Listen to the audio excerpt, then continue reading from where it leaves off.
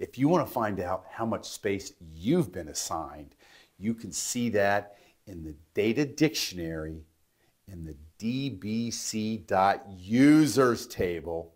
As you can see here, I can actually see my perm space, my spool space, and my temp space.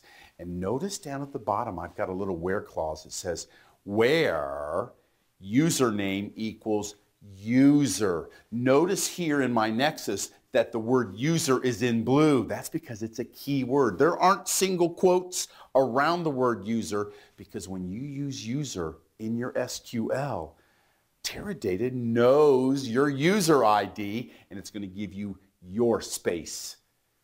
And that's how it's done. I'm looking at how much space is in my user. And I actually could put user, or I could put the single quotes at the bottom where database name equals quote SQL01. Here I'm going to see my max perm, my max spool, my max temp per amp.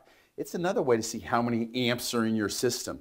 So remember, DBC owns the data dictionary, and anytime you say help database DBC, you'll see all the data dictionary tables, and those are the ones that I'm querying right here to find out all kinds of information about my space. This lesson is brought to you by Coffing Data Warehousing. The next is Query Chameleon, a query tool looking to help your data adapt to any surroundings.